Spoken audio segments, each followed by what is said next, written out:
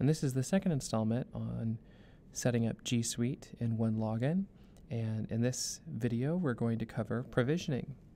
So the first thing we're going to do is enable provisioning. So let's head to the provisioning tab. And we're going to turn on provisioning. Now we're going to leave these three boxes checked here. This is staging.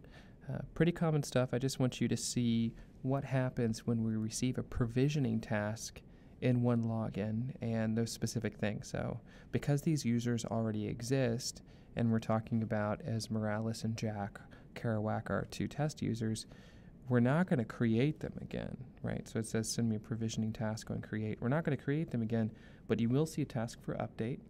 And when we delete them, you will see a task to delete them, as well as creating them anew after we delete them. So I'm going to leave them checked for now. And this drop down here, when users are deleted in one login, perform this action in G Suite. We also want to delete the user in G Suite when we delete the user in one login. So we want to send that off as well.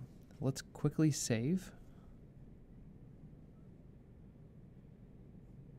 Head back to the provisioning tab. Now, before we refresh entitlements down here, we actually need to enable the ability to provision entitlements in G Suite. So what we need to do is head on over to the configuration tab real quick and check this box to enable the ability to provision to those entitlements. Now this is specific to this connector. Some connectors don't require that. G Suite, however, does require an extra flag. So let's head over to the provisioning tab now. And now we can refresh entitlements and pull in those entitlements so we can provision. Now technically we didn't need to check that box just to pull in entitlements, but we'd be pulling in entitlements that we couldn't provision to. So what would be the point?